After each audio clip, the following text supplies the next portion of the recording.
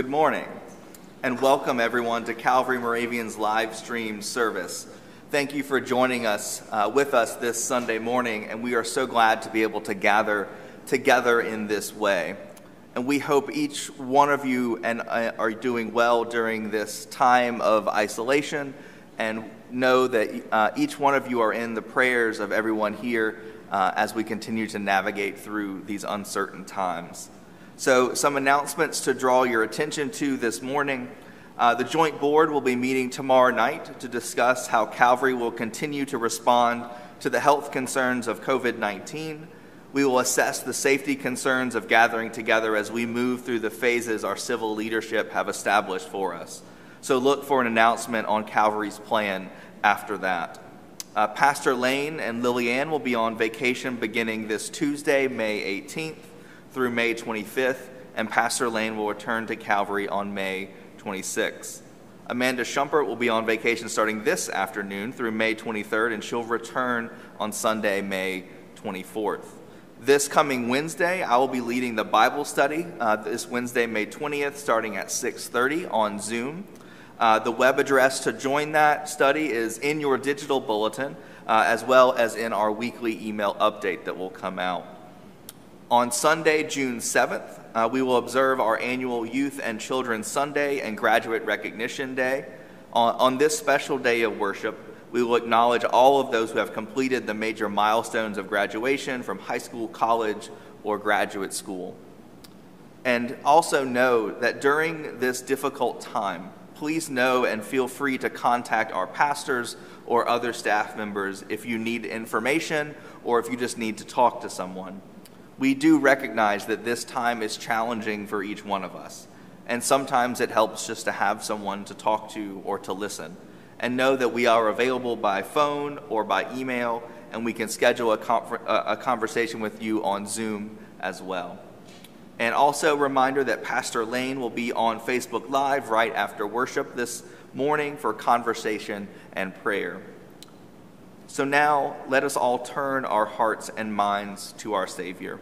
Let us worship God.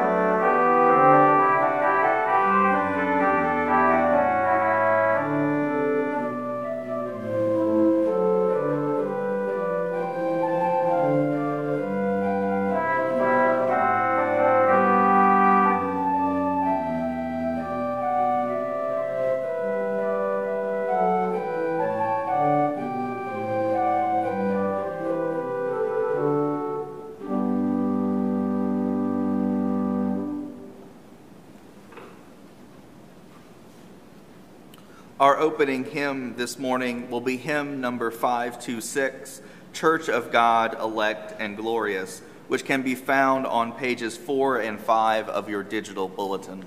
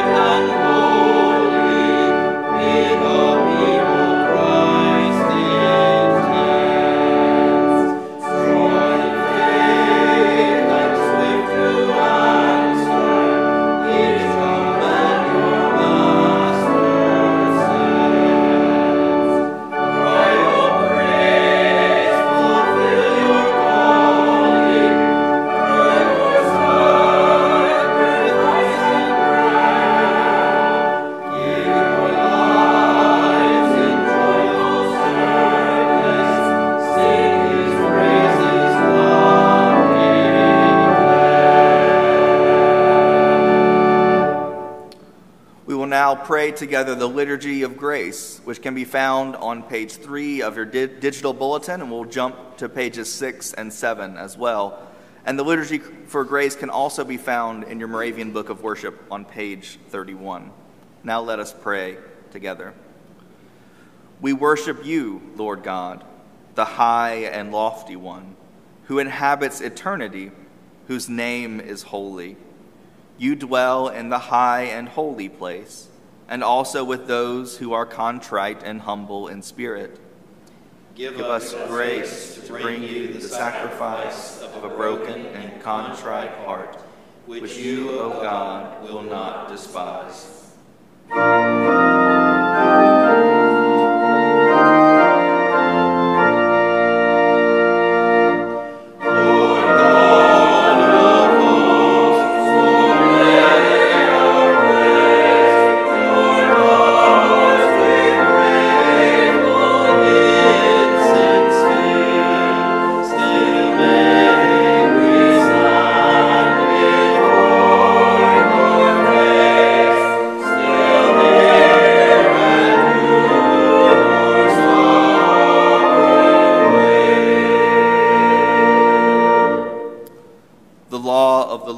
Is perfect, reviving the soul.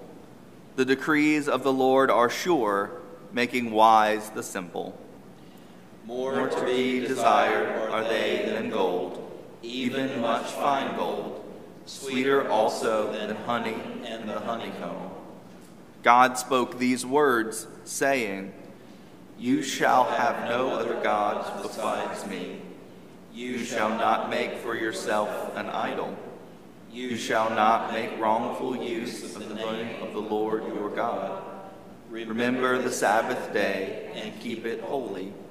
Honor your father and mother. You shall not murder. You shall not commit adultery. You shall not steal. You shall not bear false witness against your neighbor. You shall not covet anything that belongs to your neighbor. Our Lord Jesus Christ said, I give you a new commandment, that you love one another. Just as I have loved you, you should also love one another. By this, everyone will know that you are my disciples, if you have love for one another. If you love me, you will keep my commandments.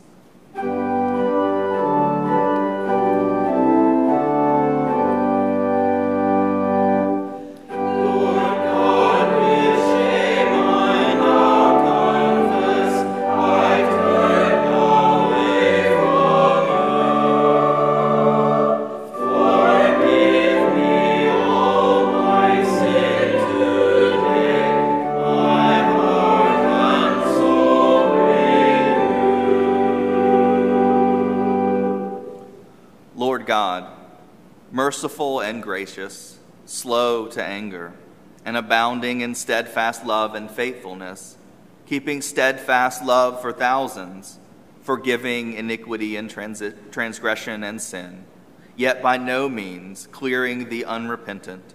Incline your ear and hear, for we do not present our supplications before you on the ground of our righteousness, but on the ground of your great mercies. Let us go to God in silent confession.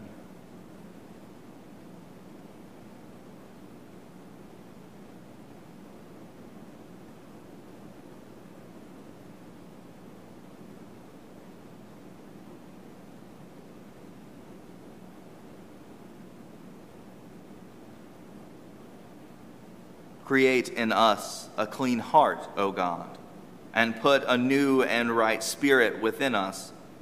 Do not cast us away from your presence, and do not take your Holy Spirit from us. Restore to us the joy of your salvation, and sustain us as a willing spirit. Have mercy upon us according to your steadfast love, according to your abundant mercy. Blot out our transgressions through Jesus Christ our Savior. Lord, have mercy upon us. Amen. Thus says the Lord, I will forgive your iniquity and remember your sin no more. Peace be with you.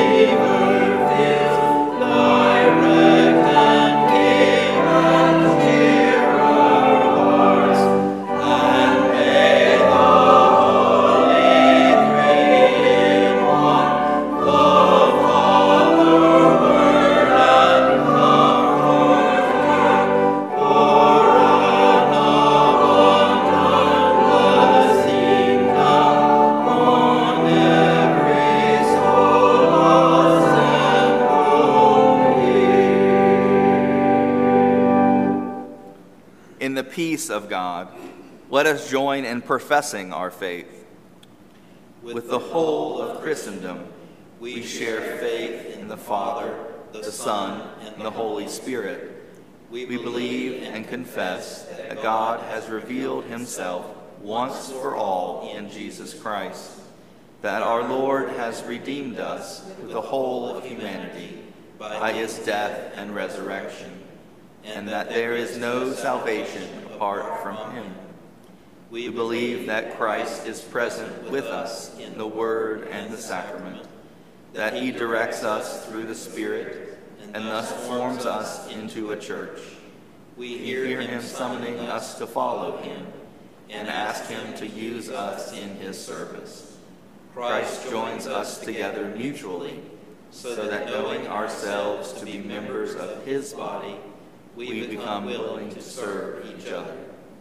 In this spirit, we await the appearing of Jesus Christ, go forward to meet our Lord with joy, and pray to be found ready when he comes. Amen.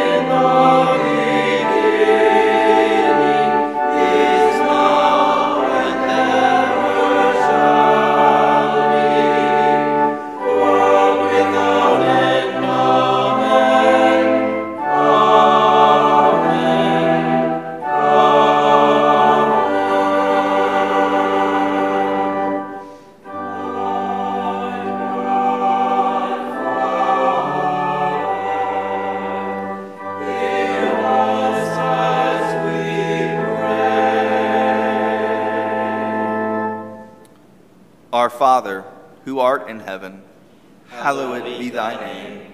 Thy kingdom come, thy will be done, on earth as it is in heaven. Give us this day our daily bread, and forgive us our trespasses, as we forgive those who trespass against us. And lead us not into temptation, but deliver us from evil. For thine is the kingdom, and the power, and the glory, forever and ever. Amen.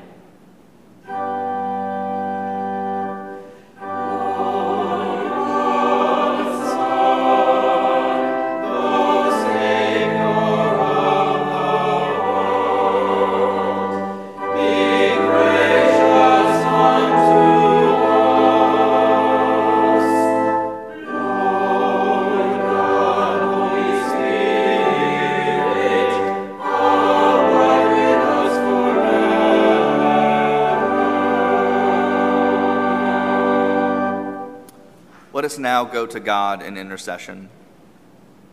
Dear God, we know your grace is always with us and extended to each one of us. We ask now for an extra measure of your grace and your abiding peace as we continue to face this crisis. We pray for all of the families who are dealing with the added stress caused by the response to this virus. We pray for all the seniors who are missing out on graduations. And God, we pray for our city and our community as we've seen a spike in cases of those suffering from COVID-19. And God, we pray for our medical staff, doctors and nurses, who continue to risk their health and their safety for the sake of ours. God, give our leaders wisdom and guidance to safely and slowly reopen as it is possible to do so. And we pray for those who might be returning to work. May they be able to provide for their needs, but most of all, may they remain safe. And help us to be mindful of those who are at risk for our commerce to continue.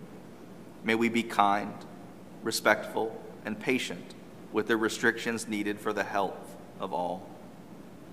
And may we continue to provide for those who are in need and suffering from the weight of this crisis.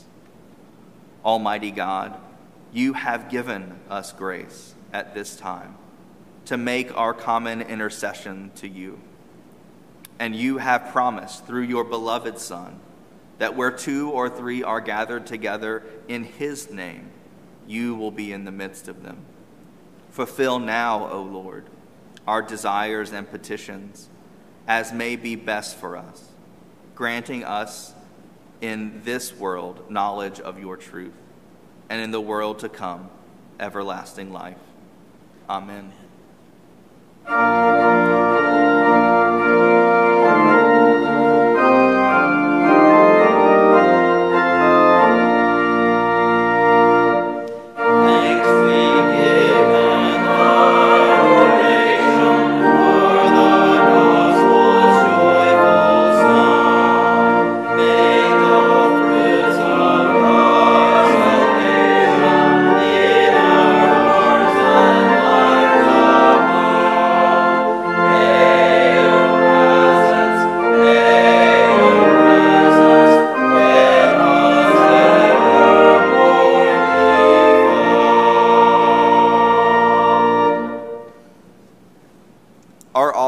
To God come from every part of our life. And in the midst of these unusual times, our offerings can come to God in so many unique ways. We also remind you that you can continue to support the ministry of Calvary Moravian by going to the online giving section of our website or by mailing in a check to our office. Our church is and has been committed to serving the needs of our congregation and community during this time. And it's your generosity, your support, your prayers, and your actions that make that possible.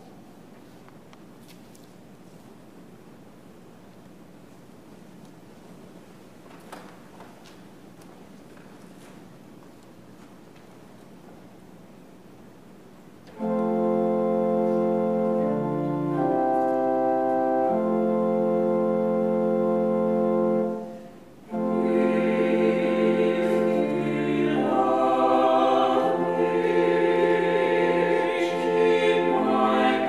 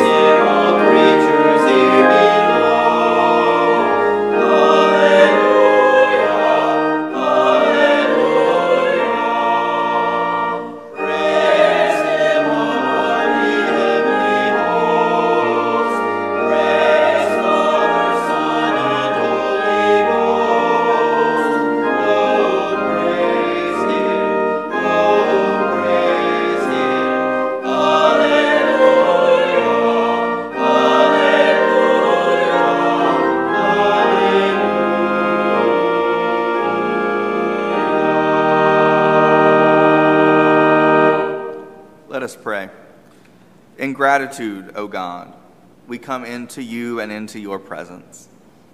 And we thank you for all you have done for us, most especially for bringing us into the light of Christ. So we offer to you all who we are and all that is us, and give you thanks and praise, and pray that we will be bearers of the fruit of faith, hope, and love. In the name of Christ we pray. Amen.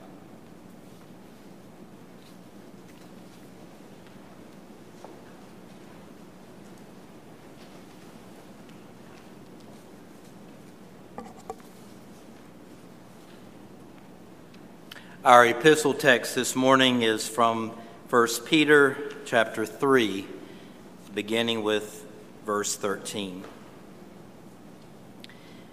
Now who is there to harm you if you are zealous for what is right? But even if you do suffer for righteousness' sake, you will be blessed. Have no fear of them, nor be troubled, but in your hearts reverence Christ as Lord. Always be prepared to make a defense to anyone who calls you on account for the hope that is in you.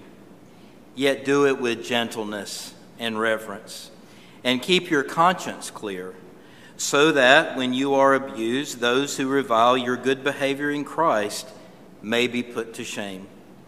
For it is better to suffer for doing right, if that should be God's will, than for doing wrong. For Christ also died for sins once for all, the righteous for the unrighteous, that he might bring us to God, being put to death in the flesh, but made alive in the Spirit, in which he went and preached to the spirits in prison, who formerly did not obey, when God's patience waited in the days of Noah, during the building of the ark, in which a few, that is, 8 persons, were saved through water. Baptism, which corresponds to this, now saves you, not as a removal of dirt from the body, but as an appeal to God for a clear conscience through the resurrection of Jesus Christ, who has gone into heaven and is at the right hand of God, with angels, authorities, and powers subject to him.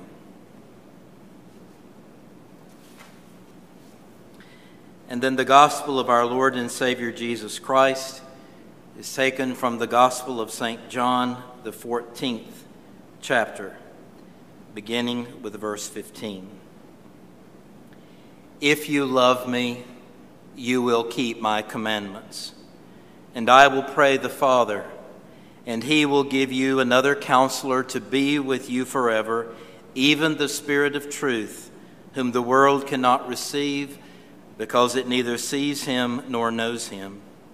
You know him, for he dwells with you and will be in you.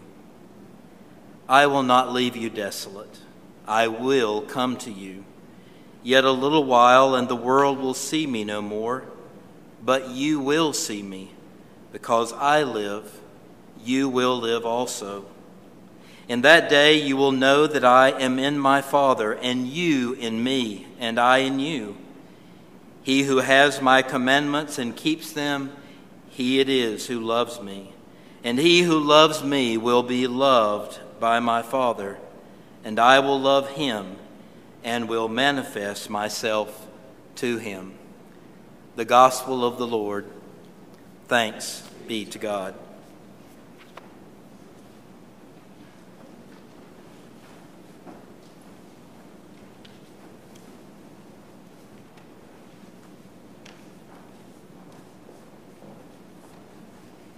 Good morning, kiddos. We hope you are doing well and have had a good week. Today we are going to continue talking about Jesus' friends. We started last week, we learned about John, son of Zebedee, and we talked about Peter, and we talked about Judas Iscariot, and the one that replaced Judas, Matthias. And then we learned a little bit about Thomas, and James, the son of Zebedee, and Philip. So today, if we follow the picture, we've learned a little bit about, so Jesus is in the middle, and then we've learned a little bit about these three, and a little bit about these three.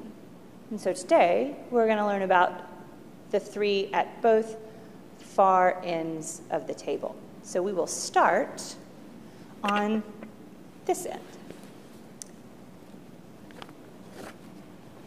Here is Andrew. We already know he is Peter's brother. See, he's sitting in the picture. You can see that he's sitting close to Peter. Andrew was one of John the Baptist's disciples. But when John the Baptist showed Jesus to him, he went to get his brother Peter, and they both followed Jesus. Both Andrew and Peter were fishermen. Many centuries ago, the people of Scotland liked Andrew so much that they made him the patron saint of Scotland. If you should ever go there, you will see his sign, the cross that looks like an X with a blue background. Next, we have James the Less. People called him the Less because he was younger and shorter than John's brother James. You getting all this? So, James the Less sign is a saw. Finally, at this end of the table, we come to Bartholomew. His name means son of Ptolemy. He was told about Jesus by Philip after Jesus told Philip to follow him. This is Bartholomew's sign. It's 3 knives. So now let's travel this way. Here we have Matthew.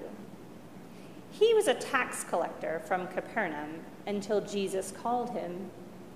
Matthew followed Jesus and later wrote down his story of Jesus, the Gospel of Matthew. It is the first book in the New Testament. Matthew's symbol has 3 money bags on it to help us remember that he was a hated tax collector before Jesus called him and Matthew found the peace of Christ.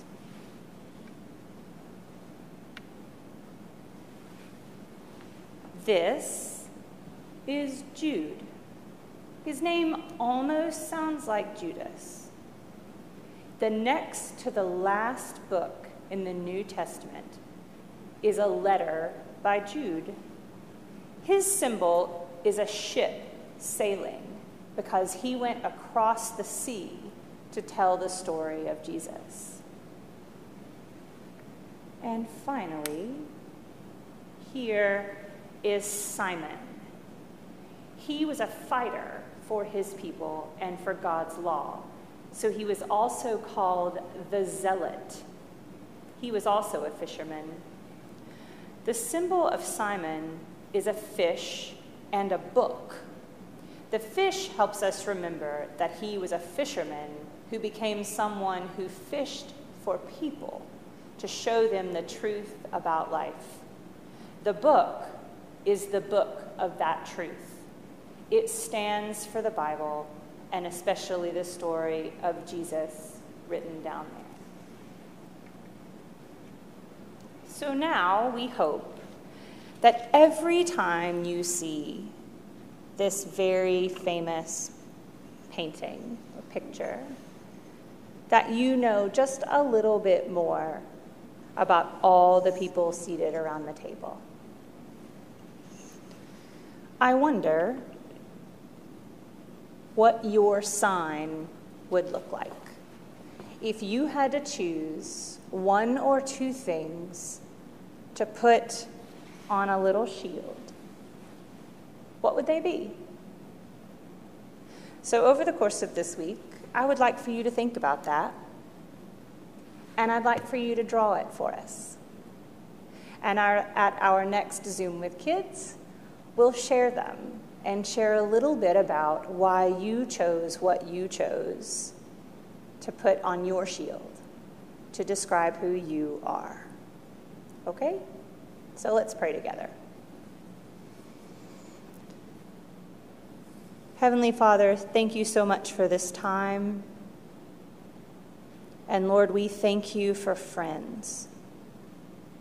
We thank you for friends who are like family. And we thank you for family who are like friends. Lord, we're so grateful for all the abundant gifts and love that you shower upon us daily. And may we keep those closest to us and most special to us within our hearts. In Jesus' name we pray. Amen.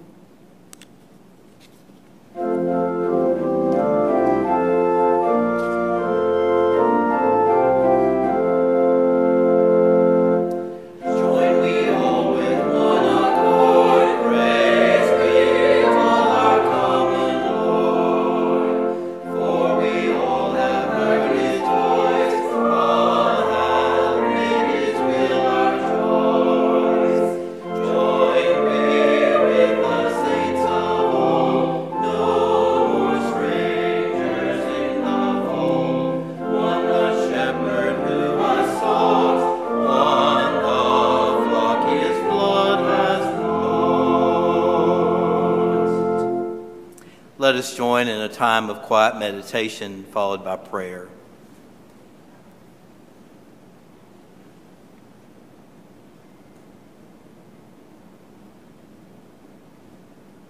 Lord God, we pause in these moments with you to first offer our gratitude for sustaining all of us during this difficult time.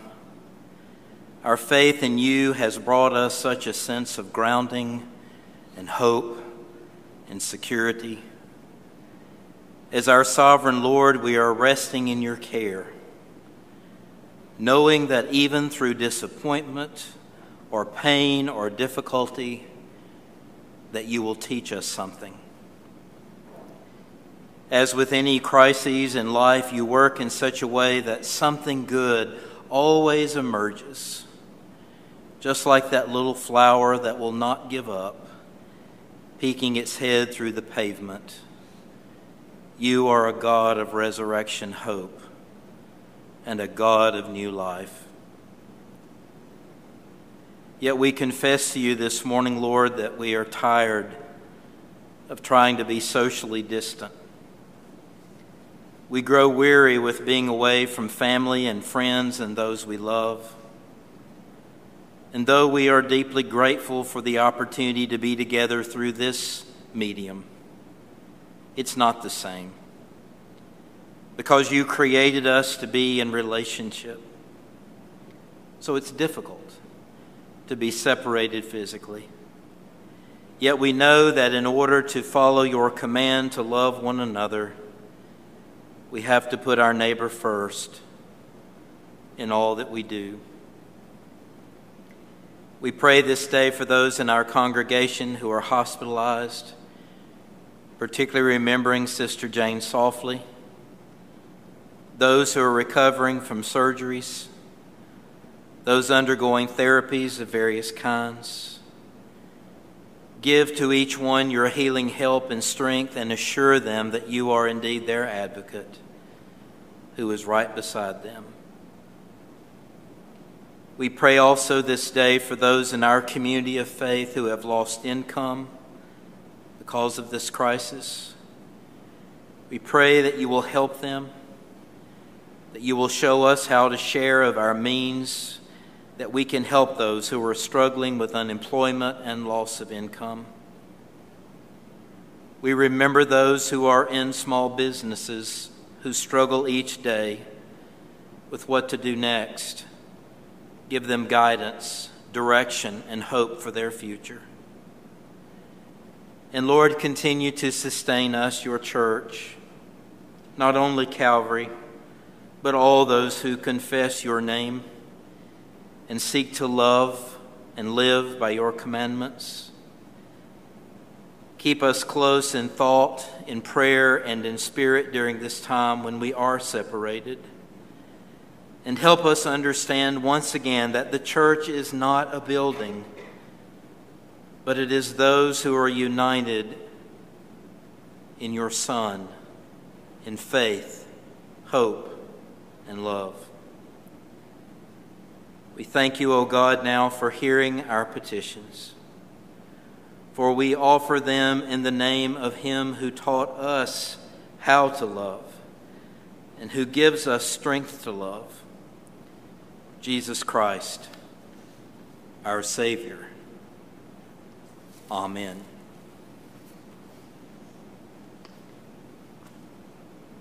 Around supper time each night, if you watch the evening news, there's usually a plethora of advertisements from various law firms around the Triad. And you'll hear any number of phrases like, "You'll know when you need us, because we have built a reputation as genuine advocates for our clients." Or another says, "You can depend on us." Or yet another says, "I know what you're going through because I have been there myself." The point of all these advertisements, I think, is to help potential clients know that these particular law firms will walk along beside them, help them, advocate for them, especially when they are trying to resolve injury or disability claims. I like the way that one firm says, "We've built a reputation on being advocates." What is an advocate? Well, we usually think of an advocate as those who support or work or protect or maybe even speak up for those who need assistance or who may not be able to speak for themselves. We might could say that advocates are champions for the cause of another person. Well, Jesus talks a lot about an advocate in today's text from the Gospel of John. In chapter 14, we find Jesus in the upper room with his disciples. It's the night of his garden agony. It's the night that Jesus will betray him into the hands of authorities. And though the disciples are not sure what is about to happen, they must have sensed in Jesus' demeanor that something grave is about to occur, because Jesus talks to them as if he were about to leave. In last week's gospel, from this same chapter, Jesus tells his followers that he's going to prepare a place for them, a place where they will someday be with him. And they are troubled. And they begin to ask him where he's going. And then Jesus ends by describing himself as the way, the truth, and the life. They still seem confused about all of this, yet Jesus continues to share with them his final words. They are words that he hopes they will remember after he has left them. Critical words that he hopes they will recall as his followers. If you love me, you will keep my commandments. If you love me. You remember the pledge of one of Jesus' would-be followers in the Gospel of Luke? He says, "I will follow you, Lord, wherever you go." Consider, too, the response of Peter when Jesus predicts that Peter will deny him 3 times before the cock crows on Good Friday morning. "Oh, no, Lord. Lord, even if I must die with you, I will never deny you." And then all the rest of the disciples said the same thing. Remember, too, the insistent replies of Peter on the beach when Jesus appeared after the resurrection and asked Peter 3 times if he loved him. And Peter seems almost insulted in the passage. Yes, Lord, you know that I love you. How many times have we, like those first followers of Jesus, uttered those same words? Yes, Lord, you know that I love you. Yet we all know from human experience that it is one thing to confess love, and it's another to demonstrate it.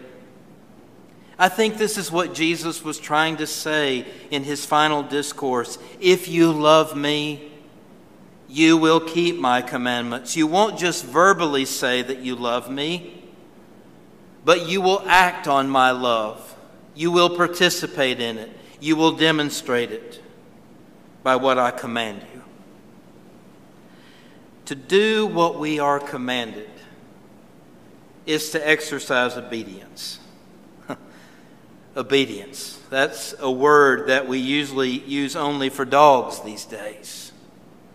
It's not a word we humans particularly like, especially when we live in a world that values human independence, where we like to do what we want to do when we want to do it. But obedience in this context is not acting out of the fear of a harsh parent who will punish us if we don't do what we're told. No, this obedience that Jesus calls us to is an obedience which comes from a desire to love God,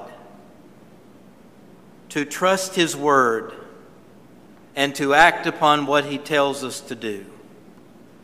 Because deep down we know that acting on His commandments will bring us life and will bring us joy.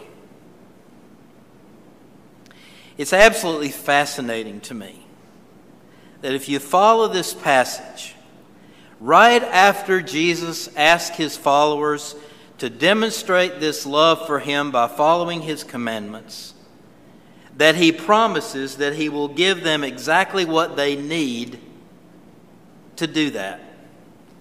Listen carefully. I will ask the Father, and He will give you another advocate to be with you forever. This is the Spirit of truth, whom the world cannot receive. You know Him because He abides in you, and He will be in you. And then listen to this. I will not leave you orphaned.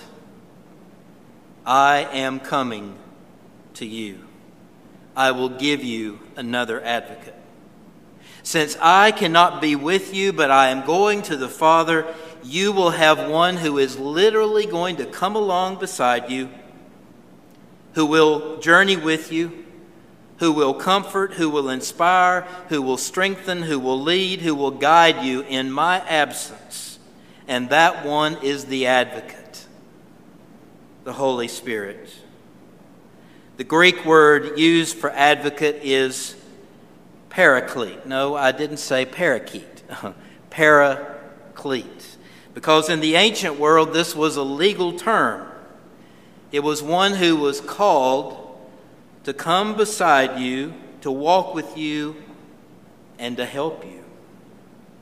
And Jesus has been that kind of presence, hasn't He, with His disciples. He has guided, He has taught, He has reminded, He has interceded, He has comforted them. One commentator says, what they, the disciples, have known in Jesus and fear losing in Jesus' impending absence, they will always know in the promise of the Paraclete, the advocate who will come along beside them. This is why Jesus says, right after this, I will not leave you orphaned. I'm coming to you. You're not going to be left alone. You may feel that way at times. You may feel like an orphan does, but you can be assured that I will be right there beside you even when you may not be aware of it. You want to know how you will be able to obey my command to love? I'll be there to help you do it. These are words that we all need to hear right now in this time of uncertainty, because these are unprecedented times. They're times like we've never witnessed in our lifetime. So much is unknown as we try to move forward, as we try to discover what life is going to be like in the future. It's particularly hard right now to know what to do to live out Jesus' command to love. What is the most loving thing to do in this crisis? As a Christian, how do I follow this command to love when I have to be socially distant, when I can't hug someone, when a smile of comfort or reassurance is hidden behind a mask? Yes, these are times when we need an advocate, someone to come along beside in this time when we're on this emotional roller coaster. We feel a variety of things, from loneliness to boredom to fear to anxiety to chronic restlessness to a loss of control. These are times when we long for human contact. We want to be back together. I heard someone say the other day that when they saw everybody again for the first time, they were going to hug the daylights out of them. As Christians who long for relationship, who are made for relationship, we desire to follow Jesus' command to love even in these difficult days. And we find ourselves not knowing what to do sometimes. I even found myself wondering the other day about the risk of seeing my own parents, how to care and keep social distance with them, dealing with the concern of not wanting to give two people in their 80s coronavirus. You've been there. I don't have to tell any of you anything, because we're trying to navigate waters we've never sailed before. We long to connect. We long to care, to be back together, to exercise Jesus' command to love. And that's exactly why we need the advocate's help right now, to discover the best ways to do just that, to follow this command to love neighbor as I love myself. Now is not the time for selfishness. Now is the time to put our own desires aside and to do what is most loving for our families, for our community, and for our brothers and sisters in Christ. I don't like this time any better than you do. I'm tired of preaching to an empty church, even though there are a few furry friends here this morning. I get weary of Zoom meetings. I'm tired of trying to figure things out virtually. We're not alone in all of that. We have an advocate, the Paraclete, the Holy Spirit, the one who is coming right along beside us, and that Spirit has and will show us the way as we move forward together. Jesus made us that promise.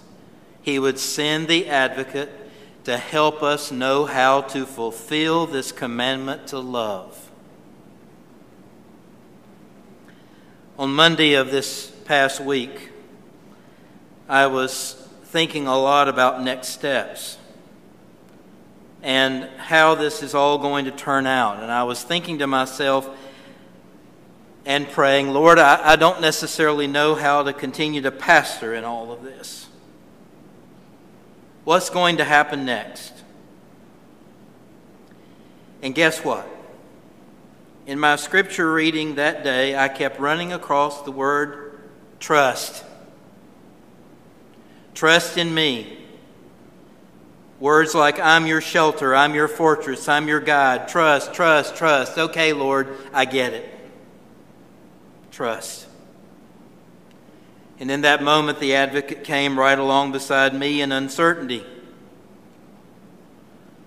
the one who helps us know the loving thing to do, the one who is working in us and in this crisis in ways we cannot yet see, saying, "Trust me, be still, and know that I am God." Paul also reminds us of this truth in his letter to the Romans. Now we see in a mirror dimly, but then, in God's time, face to face. And with the help of the advocate, all of this will come into greater focus.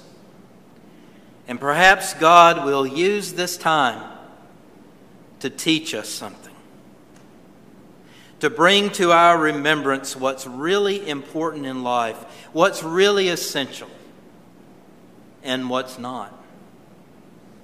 I think the Spirit's going to help us relearn, perhaps in a new way from this situation, what it truly means to love neighbor as we love ourselves. It might be as simple as calling an elderly or vulnerable neighbor to see if there's anything we can pick up for them at the store. It might be as simple as sending a grocery gift card to someone in a non-essential business who is losing income. It might be as simple as giving the takeout driver an extra tip. It might be as simple as sending a card to someone we know is isolated and lonely. It might be as simple as a phone call or an email or a text just to let somebody know that we're thinking about them. It might be as simple as wearing a mask when it fogs up your glasses or it feels terribly uncomfortable to protect others. It might be as simple as putting our own desires aside for the good of the common whole. Jim Wallace writes these poignant words: "Our life together can be better. Ours is a shallow and selfish age, and we are in need of conversion. From looking out just for ourselves to also looking out for neighbor. It's time to hear and it's time to hear and heed a call to a different way of life, to reclaim a very old idea called the common good." Jesus issued that call and announced the kingdom of God, a new order of living in sharp contrast to all the political and religious kingdoms of the world. That better way of life was meant to benefit not only his followers, but everybody else too. Maybe God is using this crisis to teach us how to love and live together again, how to truly be the church in the world, guided by the advocate who will come along beside us and help us follow this great commandment: if you love me, you will keep my commandments. Let us pray.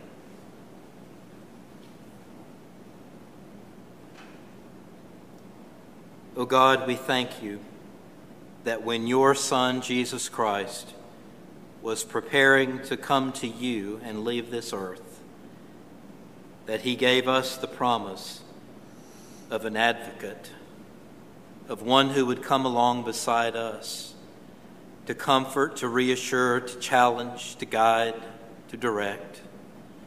And so come by your Holy Spirit to each one of us in this time and reassure us of your presence. Help us to know that we are guided, directed, and loved by you. For we ask these things in the name of Christ Jesus, our Lord. Amen.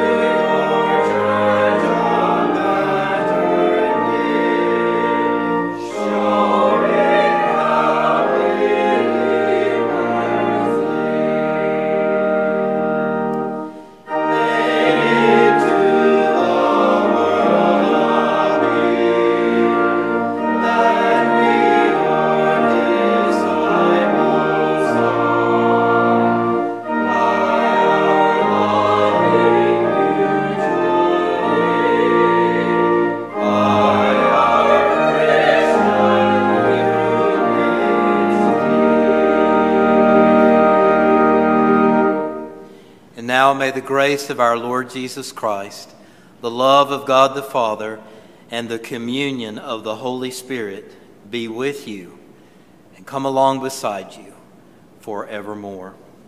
Amen.